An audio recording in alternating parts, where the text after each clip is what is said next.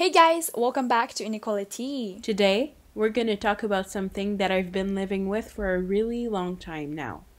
A disorder that is not visible and that's really hard to understand, even for people that live with it. Somatic disorder. Margot is going to explain what it is, and she's also going to address the negativity that comes with it, along with some stories. So here we go!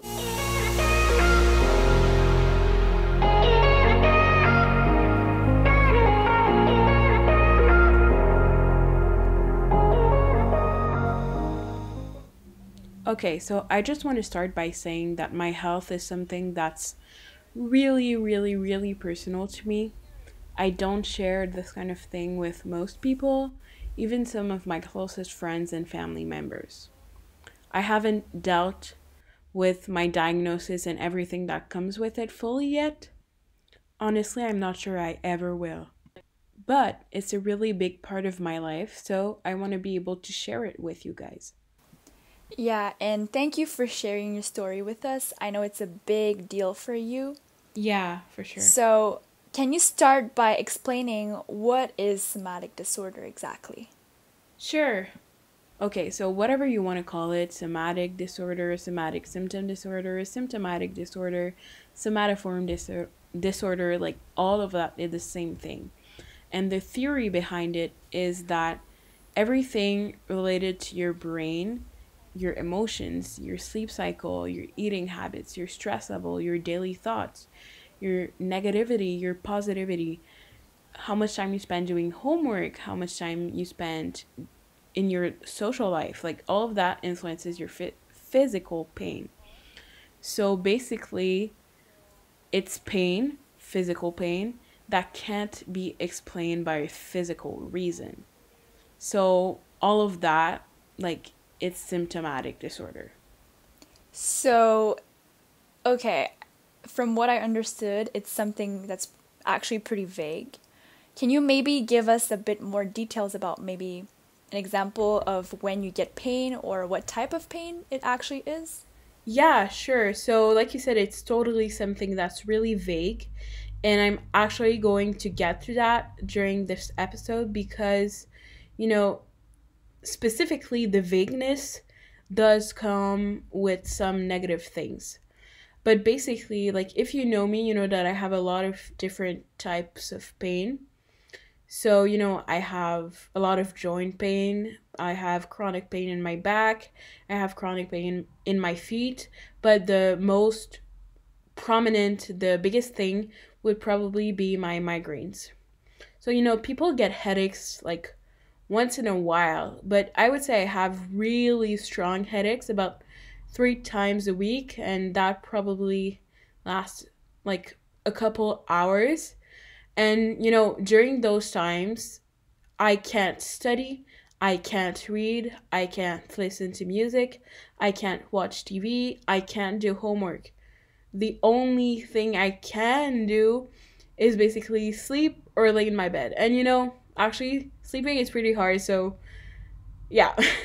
But you might ask yourself, like, why does that stuff even happen? Well, like I said, I have, like, in my brain, I have wiring that shouldn't be there. So that entails that whenever I have something more psychological, like I'm feeling stressed, I have a bad day, I'm feeling more negative, or whatever it is, that will result in physical pain. But what would you say is the difference between someone who has clinical migraines and what you have? Well, that's actually a really good question because even for doctors, it was actually really hard for them to distinguish if I had clinical migraines or tension headaches, that we call them, which are, basically headaches that are induced by stress. So I actually have both. And, someone with only clinical migraines would actually respond really well to medical treatment. So it could be like pills, but it could also be something experimental like Botox. Botox! Yeah, I know. Botox actually is a really good treatment for people who have, tension headaches or migraines because they basically, it's not like in your face or whatever, like it's in your skull. And just I don't know exactly like how that happens, um because I never got it. But someone like me who has somatic disorder, like we don't respond to any kind of medication.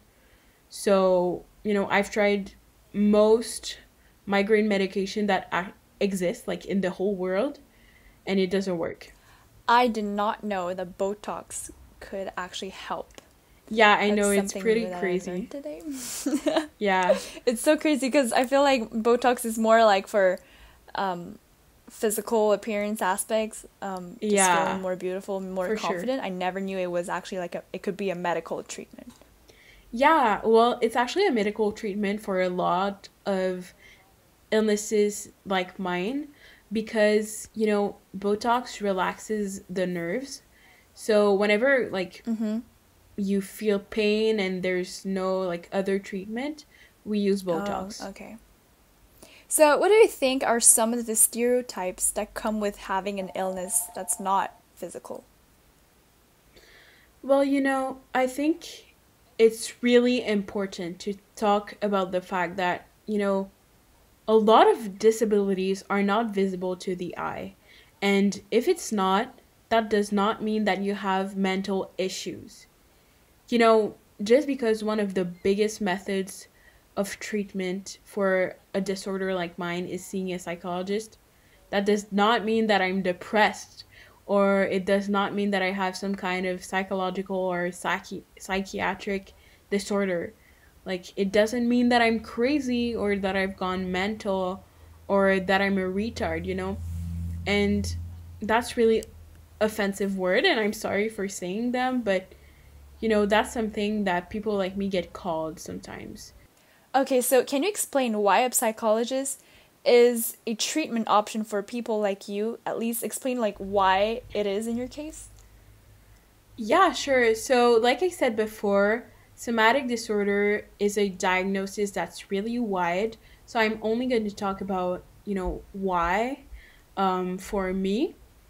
But, pills just really don't work for me. Like, I'm still taking some right now. But it's literally just because, like, when my doctor asks me, like, are you still taking your pills? Well, I can tell him, like, yes, and he won't blame me literally for having migraines because I don't take my pills. But yeah, I've taken pills every single day for at least the past 3 years, and there's nothing that has worked. Like, I have done literally every single drug like possible, and it doesn't work. So, Yeah, guys, Margot takes pills, like medications, like all the time. Like every time I go to her house to like sleep over or like just chill, she always has to take medications. It's kind of sad, but like it's her life. She always has to take medications. yeah, so I literally take so many pills, like it's crazy. Like, when people like have never been to my house and like they come in and they see like how much Yeah. bottles of pills I actually have on Yeah. like my kitchen island, like they're like, what the heck are you dealing? Or like, it's crazy, like it's really crazy. And it's something I have to think about like every single day. Like, it doesn't matter Yeah. like that I'm in vacation, that it's Your Christmas, like mom it has to doesn't remind matter. you. Your mom Yeah. has to remind you. Yeah, my mom does have to now. Like, at the beginning I was really good like on my own, but now, like, when you take pills every single day for 3 years and you're taking them for nothing, like literally nothing. You're basically like putting like really bad stuff like in your own body. So, like, my mom, she basically forces me right now to take them because, like, like, I just don't like it. I just think, you know, like, if it hasn't worked in 3 years, Mm-hmm. like, it won't ever work. And, I'd rather, like, concentrate myself on other stuff. And I don't know if you guys have ever taken Yeah. pills, but You're trying to figure out what works for you. yeah, exactly. But because like nothing has worked yet, like Mm-hmm. whenever like it doesn't work, I need to change my medication. So I'm always in the trial period. And I remember last year I was taking like a medication that's really, really hard for the heart. Mm-hmm. And I was starting a new school, and Yeah. I'm really not active, so that of course didn't help. But I had such a hard time like just walking up like five flights of stairs because like the medication was so crazy. Okay, so yeah, going back to the subject, why do you need psychological treatment? Yeah, let's get back to the subject. So, like I said, pills don't work for me, basically. So, the only other option for treatment that I have is psychological treatment. So, I'd be dumb not to like get treated, like not to get better. But the thing is, most people don't know this because, well, most people don't know that somatic disorder, first of all, exists and how it gets treated, secondly. But thirdly, we don't really get treated like, you know, a random person going to a psychologist would get treated. Like, basically, the psychologist plays a role of kind of a coach, a guide, or, you could say a mentor. They basically give us advice about like how to be prepared and how to manage like really big pains. So in my case, that would probably be like something like a migraine attack. And a migraine attack is basically a really long migraine that's really hard as far as intensity. And I probably get them once every 4 to 6 weeks, and it lasts about 5 to 15 days. So I don't get treated. Well, all people who have somatic disorder don't get treated for what, like, I guess a normal clientele of a psychologist is. Well, it's not clientele, it's patients, but you get the point. Oh my gosh, that's so long. 5 to 15 days. That's basically like 1 week to 2 weeks, and have a constant migraine. That's probably not fun. Yeah, it's really But not that's fun. real. And especially, for people who are in school, like, going to school full time and having migraines, Mm-hmm. like, Oh yeah, it won't as much help. as I do, it's crazy.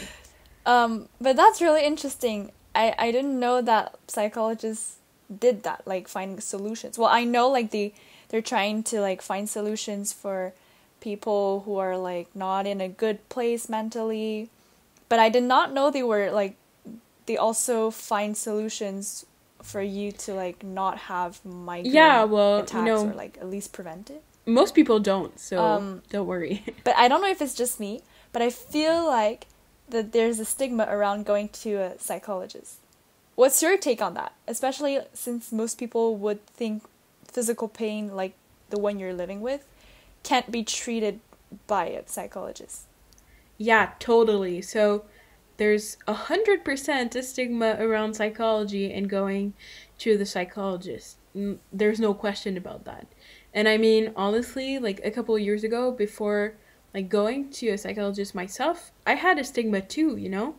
And honestly, I think most people are lying to themselves if they say they Mm-hmm. never have had one or they don't have one currently. And like, in my family, like it's not something we really do go to a psychologist. Like I think, well, for them and for a lot of people, it's seen kind of as a weakness. But I learned a long time ago that it takes a lot more strength and courage to open up and to Mm-hmm. deal with your things and to, get helped than to ignore it and, try to forget about your things. And, I'm being 100% real right now. Like, it's really hard to actually confront your problems and to, try to deal with them. I mean, I don't, like I said before, I don't go to a psychologist for like reasons that most people go to, but he's still a psychologist, so he does his thing. Yeah, I can imagine. I never went to a psychologist, but like opening up to a friend is already hard for me. I can't even imagine like opening up to a stranger. And I get So, that, but yeah.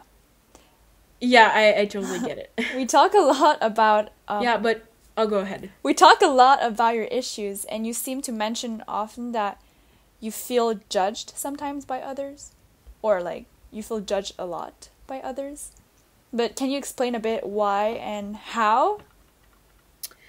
Yeah, sure. So, I think when I tell people that I have headaches, like they try to understand. And, I don't know about you guys and you, Angie, but, I've never known anyone who's never had a headache in their life. And if you never did, I just want to tell you that you are really lucky. But when I feel judged is mostly when I explain my whole situation. Like the fact that, my doctors, they don't really know what to do with me, and that, my best bet is to see a psychologist. Like they look at me like I'm weird and that I'm less than them. Or the worst part is like they feel like I'm less than someone who has, like they would say, real migraines. But yeah, my migraines are real. It's not just because like they're not treatable in the same way, or I don't get treated like by a neurologist like every week, that my migraines aren't real. And I've seen neurologists, and even them, like they're doctors, and they judge me. Like someone, like a neurologist once said to me, like, well, you're not responding to medication, you don't have a tumor, like I don't have anything to do with you. And that's just really hurtful. But yeah, even like medical professionals, they say things that they I hope they don't really think, but it's not because my pain, isn't like explainable by physical reason that it's less true. Like somatoform disorder is proven. Like, and I'm really lucky, like I have a lot of really great doctors that do know like a lot about somatoform disorder, but I've also met a lot of doctors who don't, and that look at me like I'm a crazy person. Okay, Margot, I've known you for a long time, and I know you have so much ambition. So how does that affect you, and how does it affect your goals? Yeah, you're right. There's a lot of things that I want for myself. There's a lot of things I want for my future, and you know, I don't plan on giving up on those things, at least not yet. But I just want to say that it's really hard to never be your 100%, because my body hurts every single day, every minute, every second of my life. Yes, at different intensities, of course, but it still does hurt every single moment I'm alive. And sometimes I feel like people don't think it's a big deal, and my pain, that you can get used to my pain, like you can get used to like sometimes of pain, like waxing or heels. Well, okay, not heels because it doesn't totally like gets numb, but it does get numb at some point. But it's pretty much impossible to get used to what I feel. Yeah. I mean, think about it. Have you ever gotten used to like a headache? Like no one does. Yes, like I do develop some tolerance to it. Like absolutely, Mm-hmm. yes. But you can't get used to it. Like you will never feel like it's normal, or you never feel that, it's okay to live like the way I do, because well, like I said, you're never your 100%. Like how can you live like that? Like knowing that your potential, you will never like fully reach it. Like it's hard to Oh my accept. God, I think I'm very lucky, in the sense that I never really experienced any type of consistent pain like you do. The pain that I have are mostly like temporary, or they come back once in a while, but it's not a consistent pain. Mhm. Yeah, and thinking about it right now, I hurt. And not because of my disorder, because I want so much out of life. There's so much I want to do that I want to accomplish. And so many people tell me, oh, you're so brave, like you have so much ambition. How do you do it, like with like your condition? And but the thing is, like, even if I work my very hardest, I'm still not good enough because my own body is my biggest obstacle. Mm-hmm. Yeah, I understand. Must be really hard. But how does that affect you in school? Oh my god. School is, oh, I don't even know how to explain it. School is, it's just really hard.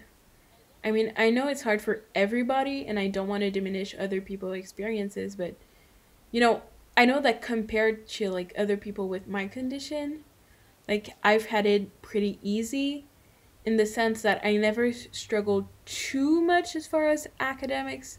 Well, let's say like at least not before the last 3 years. And actually, like my health has been a lot worse, like during the past 3 years. So that's kind of related. Um, but to get back to the subject, there's a lot of judgment from other classmates in school. Like sometimes I miss exams because I don't feel well, and some people seem to think that I just fake it to get an advantage, like to study longer, or whatever it is they think. And a lot of people also say like, "Oh my god, you're so lucky. Like you get to miss school, you get to skip classes." First of all, I don't skip classes. Like when I miss school, it's for a good reason. Like I'm probably like laying in a bed hospitalized like most times. But for a long time I used to say like, "Oh, ha ha ha, yeah, I know I'm so lucky." But I never truly felt that way. And I would rather be in school, and I know it's hard for people to understand, but at least I'd like to have a choice. But I don't. Like I'm forced to by my own body to not go to school. Yeah, and in high school you missed so many days, and it must be so hard to catch up with everything, the material, the exams, and all the information that is given during a class.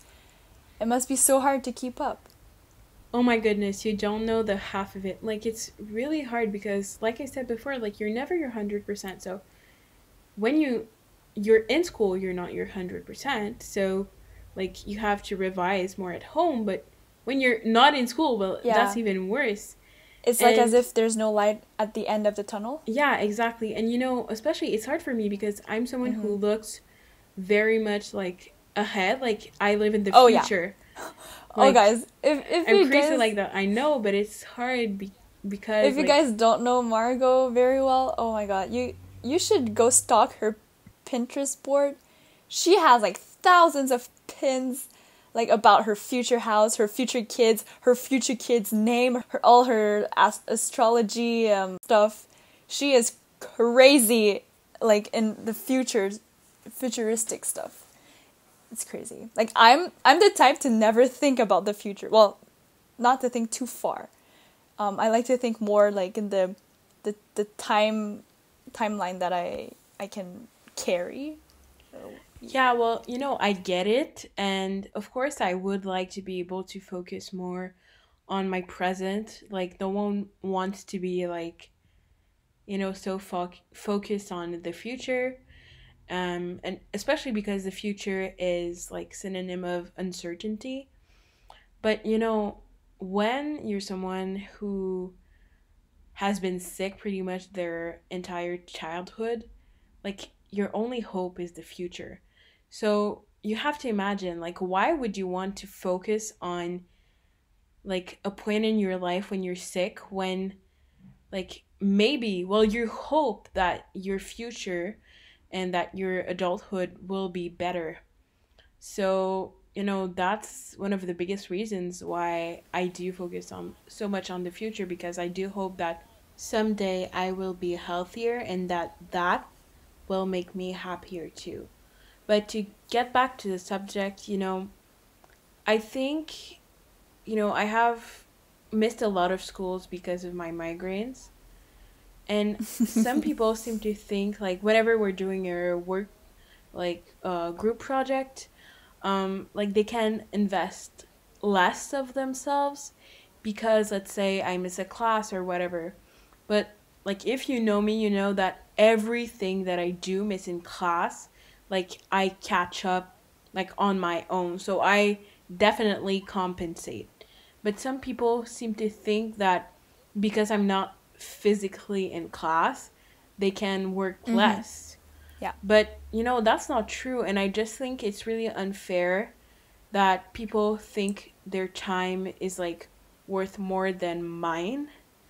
And I mean, that's not even related to school. Like, it's just like in every circumstance. But it's a pattern like that I've seen a lot.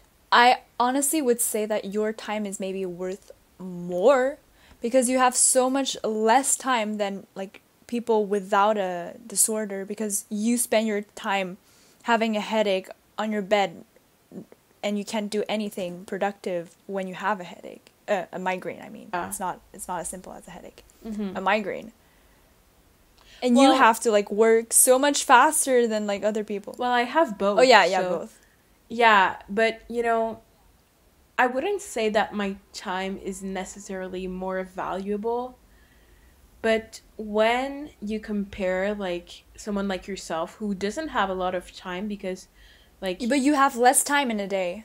yeah, but I have less time in a day because like I'm sick, but when I'm sick I'm laying in bed. And when you compare with someone like you, and I know like you don't have a lot of Yeah. time, but it's because you like do a lot of things outside of school. Well, people think like it's more justified because like you do a lot of things. So I just mean that people sometimes think that, when I lay in bed, like Mm-hmm, I know. I'm Oh, just yeah. procrastinating, but it's literally like I can't do anything else. Like no one wants to like waste so much time. I mean, But you have less time in a day. I just feel like yeah, I have less time in a day, but I feel like exactly like because I have less time, like it does mean that I can do less, but people don't realize that I have less time. Like they just think that if I'm not in school, like I'm having fun or whatever, like oh, I'm skipping classes, but actually I have never skipped a class You still like managed on to my get own. 100%. Yeah, I mean, I was lucky like my first exam in university to get 100%, but you know, Woohoo. that's a lot of work, but it's also, kind of luck, I No, that's think. not just luck. Well, yeah, I think it's, partly luck, beginner's luck, maybe. Anyways. Yeah, But anyways. okay, I have another question actually. Anyway. Mm. Do you sometimes think that people do the opposite? Like they kind of pity you or like they treat you as a baby? Yeah, 1,000%. And that is not better than being treated with no empathy. I mean, actually, it's probably worse. No one likes to be pitied, but I get pitied pretty much every single day. I feel so denigrated when that happens. It makes me feel mad, even. Especially when people know everything that I want to do in life. Like, when it's people that know that, I want to pursue higher education and I want to go to really good schools and all I want to do in my career, like, etc., etc. Like, I just feel like I'm someone who supports like others. I think most people would describe me as someone who's supportive. So what I expect from others is for them to do the same towards me. And that doesn't mean that I don't let my mom like be sad once in a while because of my condition. Because she's a really emotional person. So that does happen. But what it does mean is that I'm literally I hate it so much when whenever someone like a stranger or even a family member makes me feel inferior to who I really am just because of my condition. And it's not by pushing themselves up or pushing me down that you know they make me feel bad. I know they want to be nice, but instead it's just really annoying and hurtful. Some people might say that I feel that way because I'm prideful, and to some extent, I can see that point. But the thing is, people don't tell me that I can't do something just because I can't do it. It's because I'm sick. And, I just think that's really unfair. And if I can't do the things that I want to do because I'm sick, well, then that's one more proof that the world isn't equal to all, and actually not at all. Yeah, I definitely agree that the world is not equal. Like from the start, from the second you're born, Yeah, for sure. life isn't equal. Mm-hmm. Like some people are born with like disorders, some people are born with like in a very wealthy family, some others Yeah. are born healthy Mm-hmm. or like in a very poor family. Yeah. So like once you're born, it's just life is already not equal. Yeah, I definitely agree with you. And, on paper, you could say that I was born like with every privilege one could have. Like, I'm white. I was born in a well-off family in a safe country Mm-hmm. with religious affiliation that's, I guess, Mm-hmm. ideal. And all of that, like I have a check mark for all of that. But you know, I was born with a disability that is not like understood at all, and that is very restrictive, like just in terms of jobs. And I know that's not comparable to the suffrage of black people, but it is Mm-hmm. Yeah. still a disadvantage. But going back to the point of people pitying you, I feel like some people are just trying to be nice, but they pretty much do the opposite job.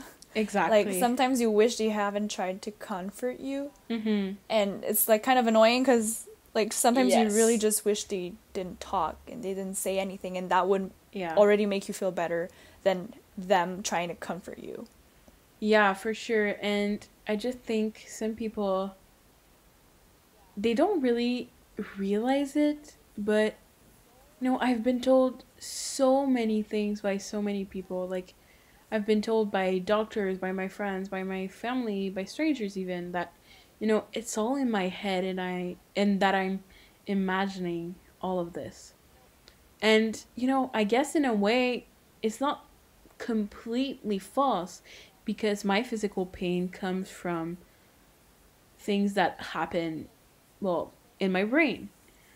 But it is real. Like, if you could feel my pain, you would. Like, it's not just in my head. It's not because, like, I'm messed up or whatever. Like, and, sometimes that makes me feel self-conscious because I'm just scared to tell people, like, when I don't feel great. I can feel like they're going to roll their eyes at me again. And I don't like complaining, and I don't like being seen as a complainer. But it's hard sometimes, to manage pain, but keep it all in yourself at the same time. Like, you can't share it with anyone else because you're scared that you're going to get judged. And, because it's not really something, like, my illness is not something that people are aware of, like, I don't think most people would understand my situation, and I feel like kind of alone in my own bubble. And I want to pop that bubble, but I can't. It's just always there. Mm-hmm. Yeah. But I feel like it comes with the fact that a lot of people don't go through what you're going through. But yes, of course, it's nice when they understand. Yeah. But if it's not as nice, if they are here to spread bad vibes and make you feel like you're not worth it, yeah, exactly. That's just not okay. And yeah, they don't really know what you're going through, so it's hard for them to relate. Yeah, and that I know you very well. I know a lot of things about you and what's going on in your Mm-hmm. mind, what's going on in your for body. But I don't really relate. Yeah. So it's hard for me to say something because it's not my place to say something. And I feel like if I say something wrong, then it's going to be bad and it's going to make you hurt even more. But I think the least I can do as a best friend, or, you know, if you're just Margot's friend, the least you can do is to be here and listen to what you have to say. Yeah, definitely. So yeah. And, you know, when I first got diagnosed, I went to a support group for people with somatic disorder. And it really did help me feel like I wasn't alone. And I think people need to know that you're never truly alone. Like, someone is going through the same thing as you, and maybe you don't know it right then and there, but there is someone who will understand you, and that doesn't mean that your situations are exactly the same. Like, I didn't meet a copy of myself at that group, but I did meet some people that I could really relate to on certain levels, and that could relate to me as well. And, like, Angie and I are super, super close, right? I mean, we've been best friends for a while now, and we share pretty much everything with each other. Not pretty much, we do share everything with each other. And, you know, I think it's normal that I talk to other people about my health and that she talks to other people about other stuff, because, you know, on certain levels we can't really relate to each other, but like on some other levels, like, we are literally identical and we can fully understand like what each other feels. But health is not one of them. Like, and that's okay. Like, it's normal that, you know, I talk to other people on about certain stuff, like my health, which is really important to me. Yeah. And she talks to other people for other stuff. Like, I understand what you're going through, but I don't relate to what you're going through because I'm not going through the same thing. One thing that I find really, really annoying is when someone thinks they know everything about you based on this 10 second of acquaintance. Oh my gosh. Yeah. Like, for real, it's not their place to talk or discuss about someone else's life when they don't know you at all. Like, they don't know you. Like, maybe they know how you talk and how you treat people, but they don't really know what you're going through inside. Yeah, totally. And, you know, I want everyone to know and to realize that you don't know what's going on in somebody's life just by looking at them, even when they're your friends. So I think it's important to not judge a book by its cover. And that might sound basic and cliche, but I think I'm a prime example of that. So be mindful of other people's feelings, because there might be something going on inside of them that you don't know about. So you should definitely give them the benefit of the doubt and a chance to explain. And, you know, if they don't want to explain, that's fine, because, you know, if I just talk about me, like, I don't want to explain, like, all the time, like, why I'm, like, missing school or whatever. Like, sometimes it's just, like, none of your business. And, you know, if you are to ask questions, you shouldn't expect, like, an answer. And if you get one, like, let's say someone asks me, oh, where were you, like, yesterday? And I say, I'm at the hospital. I'm at the hospital. Like, don't be greedy asking, like, oh my god, like, why? Da, da, da, da, da, da. Like, just ask if they're okay. And, you know, they will respond what they want to respond. Like, if they want to lie, and they're not okay, like, they can say they're okay, and that's fine too. Yeah. But, oh my god, you know, some people are like, oh my god, why? When? Like, why did you go? For what?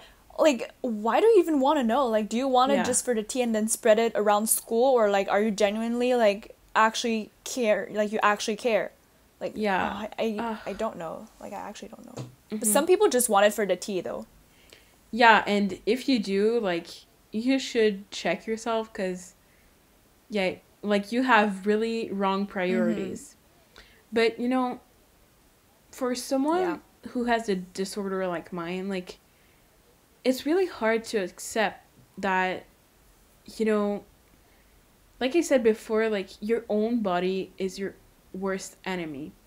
So, like, you feel like no one can understand you and you feel really lonely. So sometimes, yes, like, you should just check yourself and stop asking questions. If they want to talk about it, they will. And since you have so many physical restrictions, how do you feel when you travel? Like, I mean, I know the answer, but I want our listeners to know more about what you're going through because, guys, it's not as simple as a bit of pain and that's it. Yeah, for sure. And, you know, traveling is one of the things, like, I love to do. Like, I enjoy it so much. And you should check out our Instagram because I talked to about it a bit on there. But yeah, you know, like I said before, like, my physical pain is related to everything dealing with my, like, psyche. So whenever, like, I sleep less when we travel, you know, like, changing time zones is really hard for me, especially, like, in places like Europe. And, you know I'm really privileged to have even ever been to Europe. But, yeah, like, just to give you an example, like, a couple years ago, like, for my mom's birthday, we went to, an island in the Caribbean called, Guadalupe? I don't know. Don't ask me, I don't know. Let's go maybe Guadeloupe? In French is Guadeloupe. Yeah, let's go with Guadeloupe since it's a French island too, and I have no idea how to pronounce it in English. So yeah, a couple of years ago, me and my parents, we went to the island of Guadeloupe in the Caribbean, and we were all really excited because, you know, it was my mom's birthday, and she had wanted to go there for a really long time. So she was excited, my dad was excited, and, you know, it's vacation. I was excited too. But yeah, so we went there for about 9 days, and literally the whole trip I ended up spending in my hotel room because I was so sick. Like, I had a migraine attack the whole entire trip. And my parents were literally, like, searching every little town for, like, you know, medication for me, but, you know, it never ended up working because, like, medication doesn't work, like, in Canada. Like, we weren't expecting, like, to find medication, like, on the one of the smallest islands, like, probably in the world, you know? So, yeah, but yeah, it's really hard to actually, like, plan on going somewhere. Like, it can be, like, just a 2-hour drive to Quebec City, but, you know, going, like, on, like, a plane to, like, I don't know where, like, Spain, like, that's even, like, scarier, I guess, because, like, when you get there, like, nothing tells you that you're gonna be able to enjoy it. And, you know, that's a really hard reality to accept. And also, that made me think of, you know, remember in Sec 4 when I went with Helen in Europe? We went to London, Ireland, and Scotland. And it was like a school trip. Yeah. And Margot really, really wanted to go with us. Because, you know, it's never the same when you go with the school, with your friends, and when you go with your parents. Like, there's this extra big difference. But yeah, Margot really, really wanted to go to Europe with us, with Helen and I. But she couldn't because the trip required a lot of, like, walking. Like, a lot of walking. Like, we hiked a lot of, like, mountains and stuff. So Margot would have never survived that because, like, even my legs were, like, numb at the end of the day. Yeah, and, you know, that's not totally related to somatic disorder. Like, yes, I do have like pain in my legs because of it, but I also have plantar fasciitis. And if you know what that is, you know, like, it's like crazy. Yeah, I shouldn't be laughing, but it's, yeah. We take it lightly. Yeah, we do. Try to take it lightly, or else, like, we're gonna have to cry, like, all night, all day, all year, every Yeah, second. yeah. We really would. And you know, the thing is, I've lived with it for a while, but it's still like Yeah. not normal. I also have another question. What do you do to keep your mind away from negative thoughts?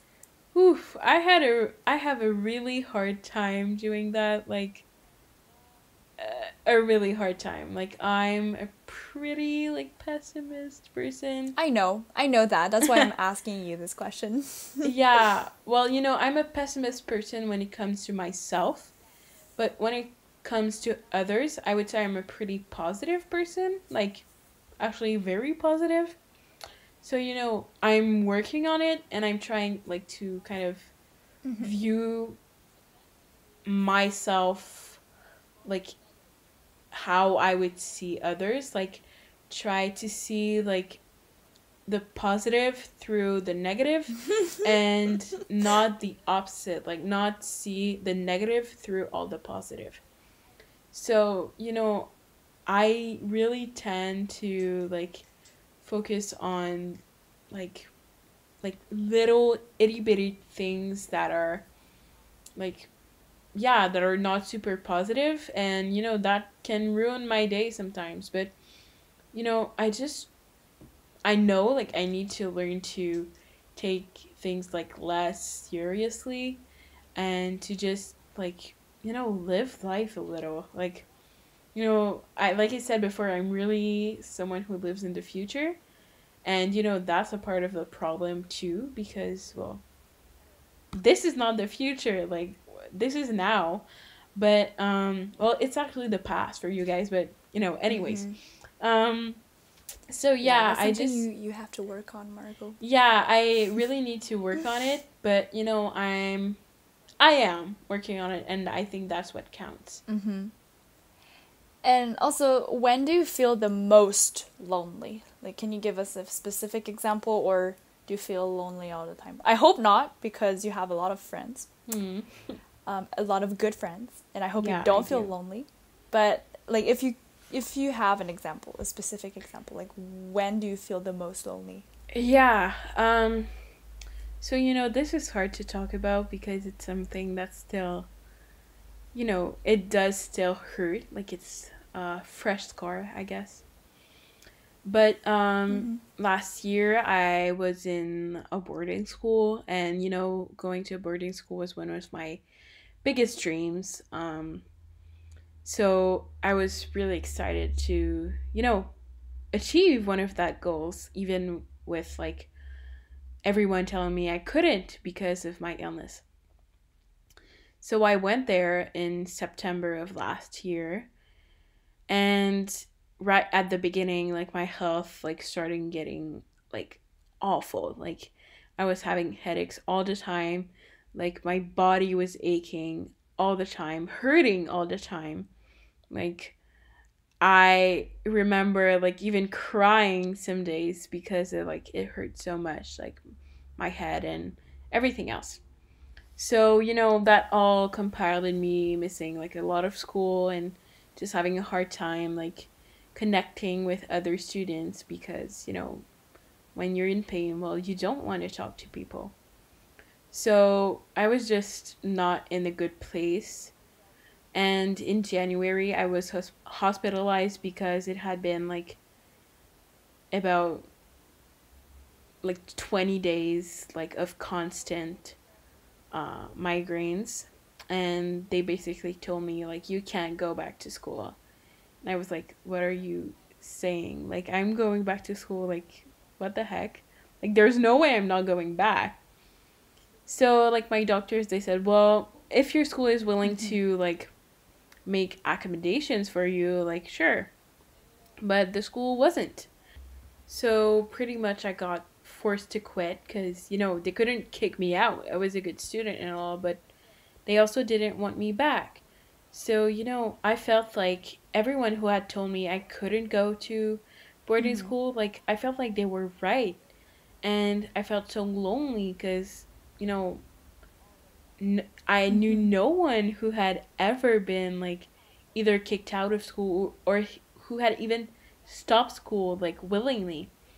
And I just felt like a failure, really, um, because, like, I had always put all my eggs into one single basket, academia. And I didn't have that anymore. So, I didn't know what to do with my life. And so that was a really hard time for me. And, you know, everyone I knew was still in school. Like the people I knew from boarding school, they were still in school. And the people I knew from my high school, they were in CJEP. So I was the only one, like, stuck. I just felt like I had no outlet, nothing like outside of school to put like all my energy and my frustration with the whole situation like in.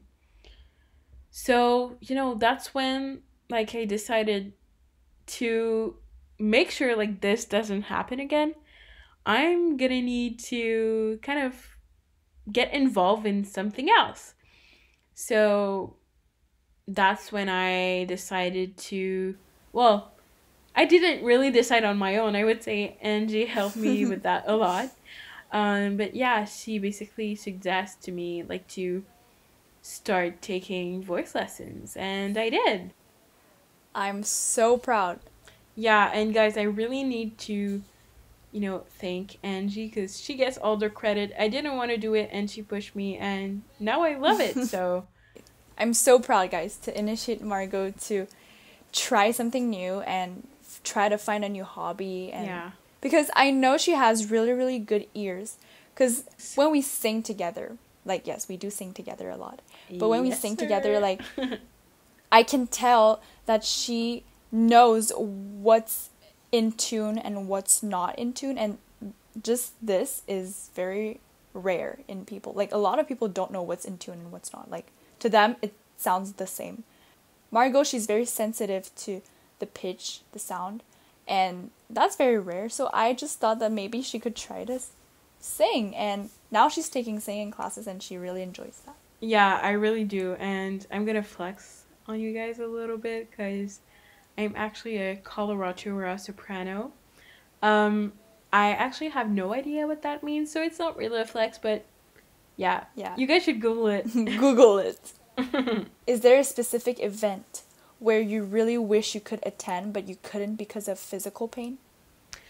Yeah, well, there's more than one, but of course, I would have liked to finish boarding school. Well, it's not really an event, but it's An experience. yeah, it's an experience. But of course, I would have wanted to finish it because, like I said before, like I took it really Mm-hmm. hard, like because like I did, like it's my fault. Like I shouldn't have put all my eggs into one basket, but I did.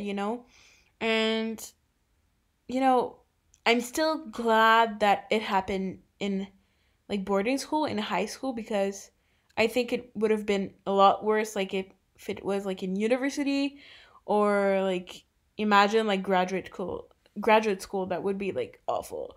But yeah, I just think that you know, of course I would have want to finish and I would have liked to just have a better experience in general because like the experience I did have was not that good and that was not because of the school itself, but like it was because of me, because of my diagnosis. I didn't make the best of my experience and you know all of that did affect like the school that I'm going to right now, and it's not a bad school. It's just like I always wanted to go to the US for university and now Yeah. I'm not. And I know it's not your dream school, but I'm sure one day you will. You will get in your dream school. I really hope so. And I think the main thing is that now realize that maybe I'm not ready right now, and that's fine. Maybe it'll be in graduate school that I go like in a really good school like for the US. Like right now I'm looking at the Mm-hmm. sports law program at Tulane, Guys, so we'll when see. Margot, guys, when I say Margot thinks ahead, she thinks ahead. Yeah, guys, I really do. But I'm just like that. Mm-hmm. You're like that. Okay, Margot, last question. Are there any benefits to somatic disorder? I wouldn't say benefit plural, but if there is one benefit, I guess it would be that, well, everyone with an illness that grows up with an illness, like we all kind of mature more quickly. Um, a lot of people tell me like I'm an old soul, and I think I really am, but I think a part of that is that I realized from a very young age like what a privilege health actually is. Because I've been striving for that like my whole life, literally. So yeah, maturing quicker, I guess that could be like a benefit. You have to deal so much at such a young age. Yeah, exactly. So, yeah. Anyways, Margot, thank you so much for opening up in this episode, and I really hope it made you feel better, like Mm-hmm. it made you feel lighter, like Yeah. the weight off of your shoulder. Yeah, definitely. And, it's hard to talk about, but, I really wanted to share my experience with you guys. I hope it'll help some of you. And, Mm-hmm. I'm sure it will. and I hope you will have learned something today. I know somatic disorder is not like the happiest thing to talk about, but I think it is still important because like the numbers are growing for people who have somatic disorder, and it's especially like in young girls. So yeah, I just really wanted to talk about it. Mm-hmm. And I just want to tell you guys that if you do Yeah. suffer from somatic disorder or any illness at all, like I'm really happy to talk to you guys about it, and you're not alone. But I just want to thank you, Angie, for doing this with me. You were a really great interviewer.